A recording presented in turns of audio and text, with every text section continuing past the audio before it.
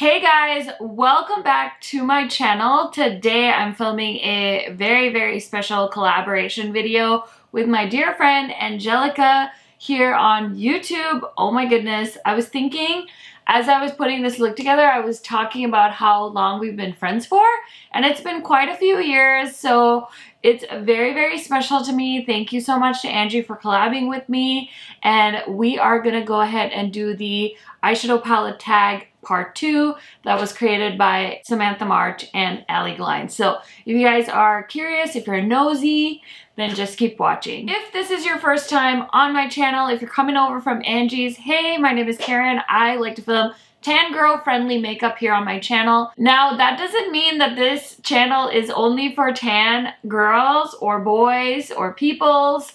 It is not at all. I think there is a lot of benefit to watching somebody that has a different skin tone from you.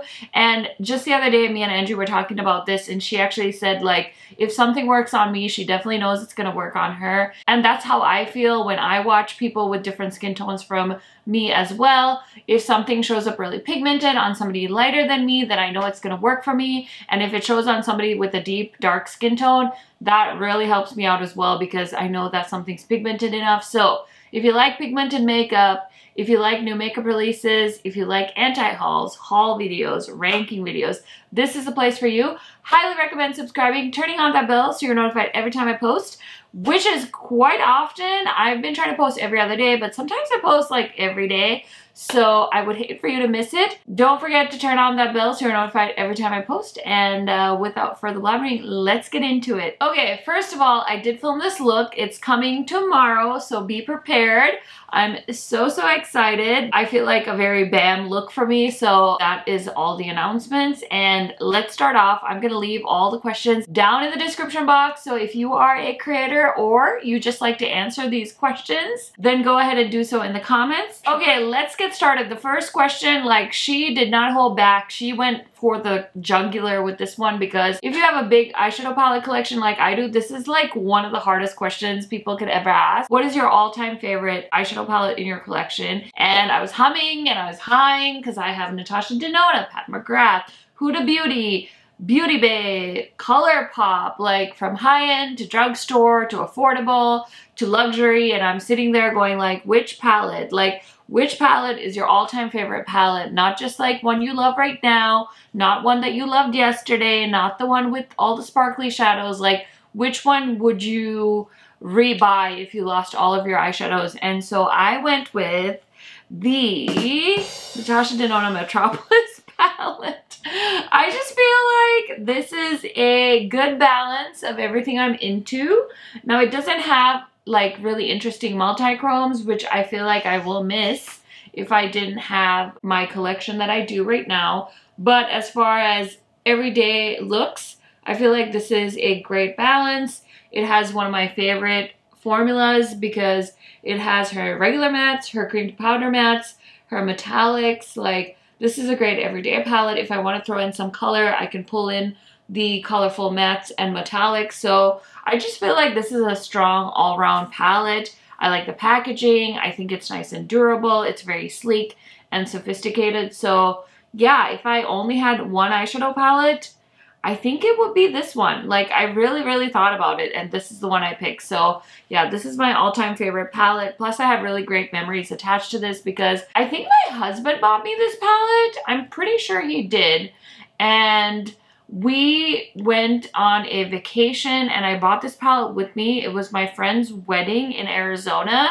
So it just has great memories, great quality. It's just like an all-around favorite in my collection. Okay, so the next question is new favorite, and it's only February, so obviously there's still a lot left in the year, but I will say my new favorite is the Blend Bunny, the Dollhouse palette. And honestly, this is her least colorful palette, if you ask me, in my humble opinion, but it is so beautiful. I feel like right now this is my favorite palette of 2022. It's got some beautiful neutrals, but it also has like a colorful aspect to it. It's just more muted than what we're used to from Blend Bunny. I wouldn't even call this a neutral palette. I would say it's just a muted colorful eyeshadow palette, and the formula is wonderful. The metallics are beautiful. I've created 5 eyeshadow looks with this palette.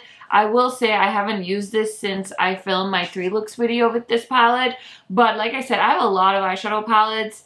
YouTube is basically my full-time gig right now, and I'm trying out eyeshadow palettes day after day. And so the fact that this one stood out to me so much that I wanted to mention it in this category, I think is a huge deal. So I will link all the corresponding videos I have that you guys might find useful with the palettes I'm mentioning today. So make sure you check it out. And this one was sent to me from Blend Bunny, so I just wanted to let you guys know. And anything that was sent to me that's featured in this video, I will definitely make sure I mention that just so you guys know as well. Okay, the next question is keep for the memories, and I know what palette I'm going to mention. I don't have it with me because we moved in like September, and then I had a baby in November, and I never got to unpacking some of my like makeup that I was decluttering and things like that. My beauty room is mostly done, but I do have some boxes with makeup that I haven't unpacked yet, and so this palette is in one of those boxes. The palette I keep for the memories, I have a few of them, but the one I want to mention is the Makeup Geek and Manny MUA collab.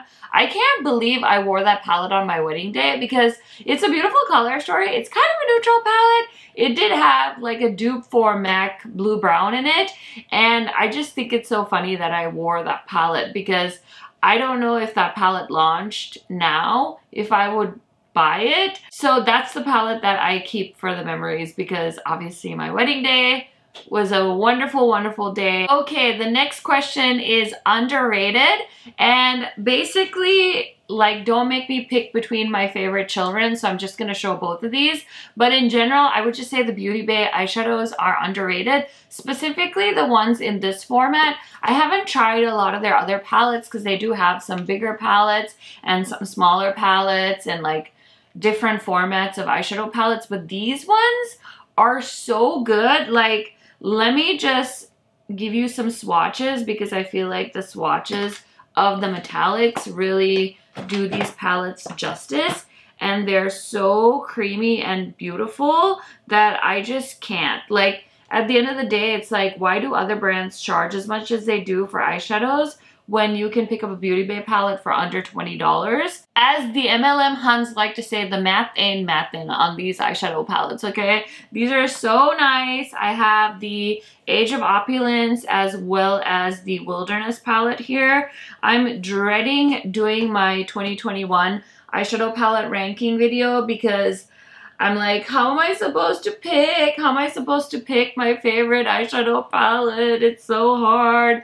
But I love those, and I just feel like the beauty community here on YouTube knows how good the Beauty Bay eyeshadow palettes are. I do feel like they're slowly getting more popular because a lot of the palettes didn't sell out right away. And for example, like the Wilderness one didn't sell out right away, and then slowly people caught on to it and it sold out, and then it restocked.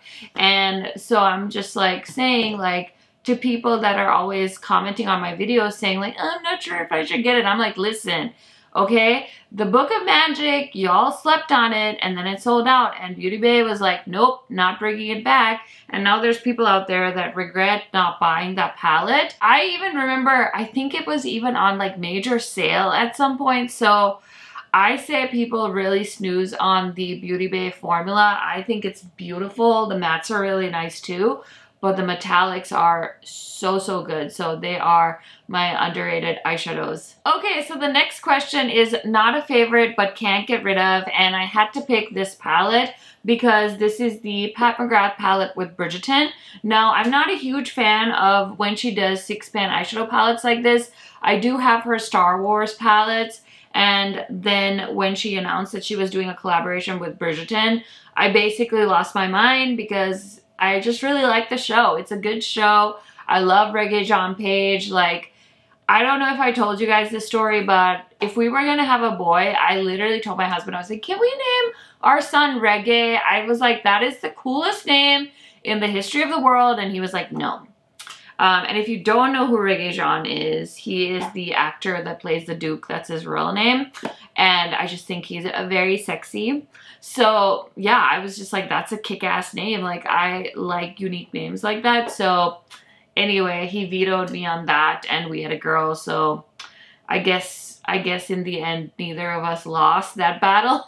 But I just really love that show, and so I was so excited to see Pat McGrath collab with the show. And honestly, I feel like this palette is hella boring, but I just love the packaging, and this launched a couple of days before my birthday this past year, so it has really good memories attached to it. And so yeah, there's no way. Like, there's some Pat McGrath palettes, the 6-pan ones that came out for like Lunar New Year a few years in a row a couple of years ago, I have decluttered because I just didn't like them. But this one, even though I don't love the shades and I don't love the color story, I'll hold on to it because it's her collaboration with Bridgerton. So yeah, I just love that Pat McGrath collabs with things that I actually like. Okay, the next question is favorite collab. And I'm gonna be sneaky on this one and say that my favorite collab is coming very, very soon. I was actually sent the palette in PR, and I cannot show it to you guys yet, but I believe the reveal is coming very, very soon. You're gonna wanna make sure you're refreshing your subscription feeds. And also, I'm wearing the palette on my eyes today, so that is why this look is coming up soon. And I just think you guys are gonna die because it's such an amazing palette, and I'm dying on the inside, and I know other creators are also really excited because we were able to get it early in PR. So we've been testing it for a few weeks now, and it's amazing. It's everything. I'm so excited. So stay tuned for the newest, favoriteest collaboration in my universe at the moment. I'm so excited. It's so hard not to talk about it, you guys, but we will all get to talk about it very, very soon. So I am so pumped about that, but I wanted to be sneaky on that question. Okay, next question, 2021 favorite. Now, if you guys know me, I had a baby in November, so December was kind of a whirlwind. I did manage to do Vlogmas. I posted every day, I believe, except one day. I missed one day. I posted from the 1st of December to the 24th of December, I believe. And so I never did my 2021 rankings video because I had a newborn and I just couldn't wrap my head around it. So now that she's a couple of months old, I have been promising a rankings video, and it's still coming. I do realize that it's like the second week of February when you're watching this video, and you're allowed to be mad at me, but I am determined to get it done. I keep finding excuses and putting it off, but it's gonna happen. I have most of the palettes pulled. The hardest part is just like getting all the palettes organized because it's a lot of freaking palettes. I think I'm gonna have close to like 200 plus palettes to rank, so it's gonna be a lot of freaking work, but I'm determined, you guys. I'm determined to do it, so I will. But I did pull this out. I don't know if this is gonna be my favorite palette of 2021, but this is pretty up there, and it's because it's so cool. So the Danessa Myricks Lightworks palette, which launched last year, I wasn't even gonna buy this palette, and then I'm like, why are you fighting this feeling? Like, don't you want to support Danessa Myricks? Like, she made a kick-ass multi-chrome fill palette that you could have bought at Beautylish, at Sephora, and I just thought that was the coolest thing ever, so I did buy it. And honestly, this freaking palette is fabulous. The shadows are so good, such good quality. I know the price point was a little iffy for people, and I totally understand, but realistically, you're not gonna really buy multi-chrome shadows, as many as are in this palette, for anything less than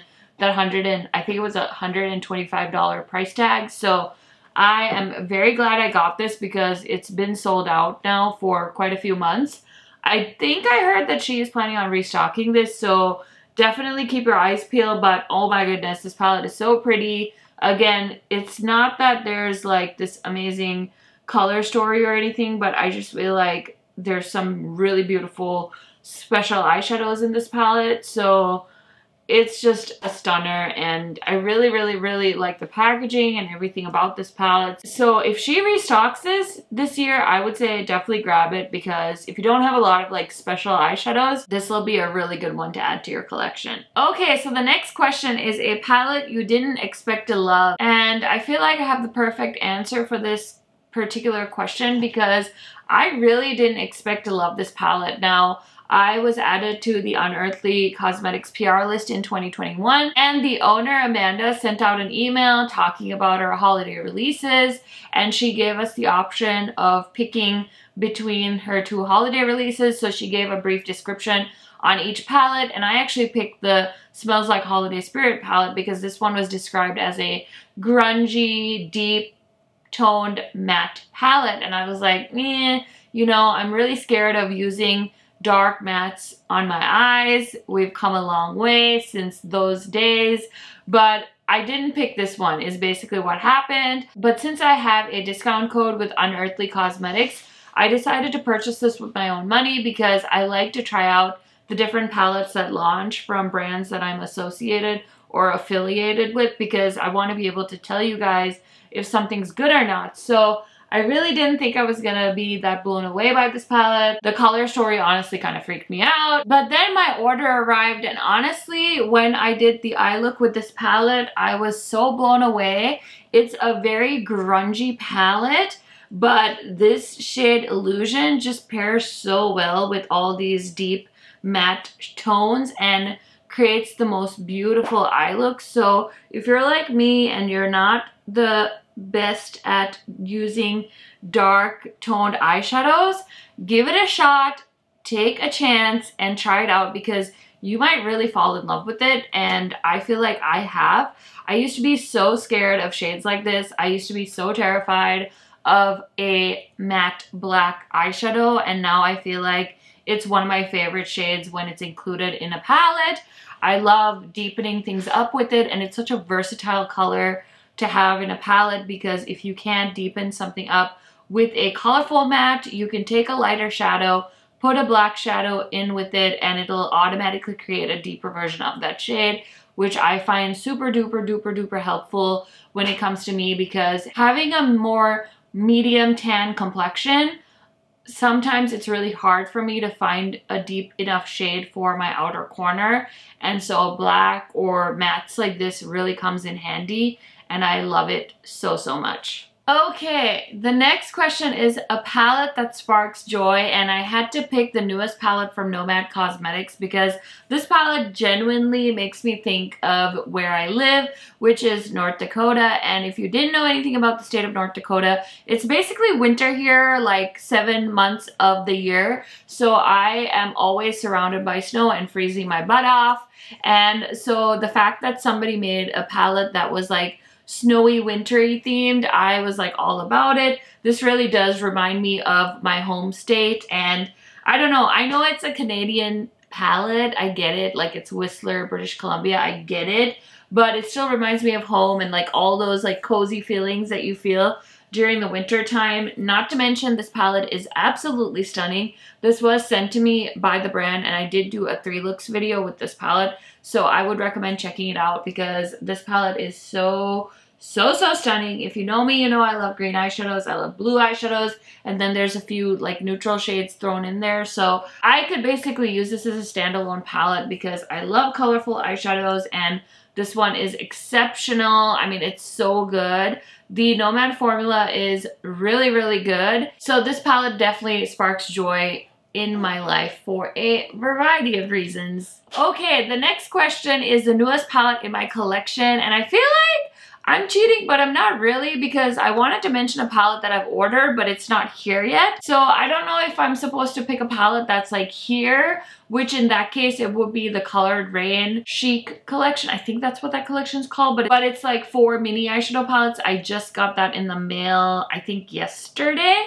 So those are technically my newest eyeshadow palettes that are here in my house.